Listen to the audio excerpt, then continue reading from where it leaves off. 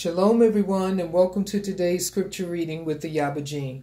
And today's scripture reading is Psalm or Tehilliym chapter 19, and it reads as follows. To the chief musician, a mizmor of David.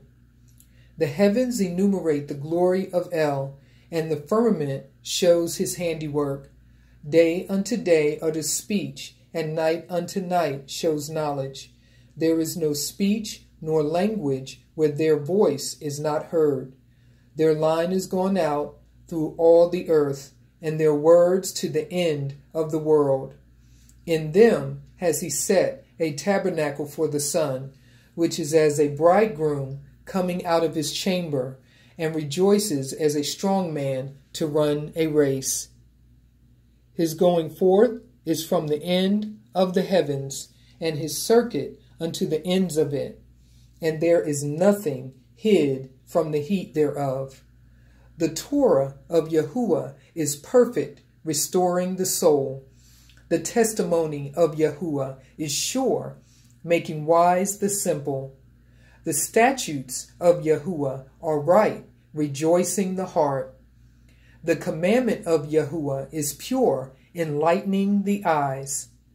The fear of Yahuwah is clean, enduring forever. The judgments of Yahuwah are true and righteous altogether. More to be desired are they than gold, yea, than much fine gold, sweeter also than honey and the honeycomb. Moreover, by them is your servant warned, and in guarding of them there is great reward.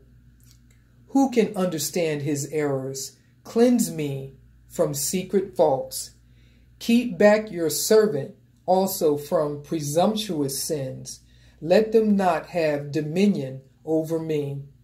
Then shall I be upright, and I shall be innocent from the great transgression. Let the words of my mouth and the meditation of my heart be acceptable in your sight, O Yahuwah, my strength and my Redeemer. That was the scripture reading of Psalm or Tehilliym, chapter 19. And with that, I will leave you with Shalom.